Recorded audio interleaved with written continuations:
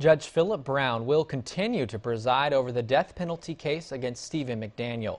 Today, visiting Judge Ronnie Lane dismissed a motion filed by the Bibb County District Attorney's Office that raised questions about whether the right judge was on the case. 41 NBC's Brittany Gonzalez joins us with more. Judge Lane described the district attorney's motion as something he's never seen before, having the state ask the court system to review a judge assigned to a case not because they thought he was unfit. It isn't a question of qualifications. We have no reason to believe that Judge Brown should not get this case. We don't believe he should be recused. He's not biased in any way. He shouldn't be disqualified. He doesn't have some connection to the case.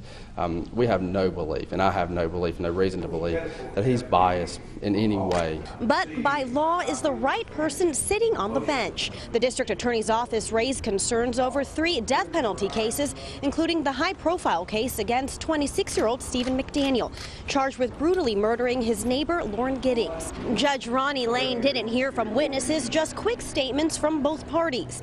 The defense called Friday's hearing unnecessary, but the DA's office says they want to avoid any room for error in each of their capital cases. One good thing today is we heard that the defense didn't object to how the ruling is now, so that's on the record and we can move forward. Winters tells me he'll wait to see the order filed by Judge Lane in this case and the other 2 cases he's filed a similar motion in before he decides if he'll file an appeal. Reporting in Bibb County, Brittany Gonzalez, 41 NBC News.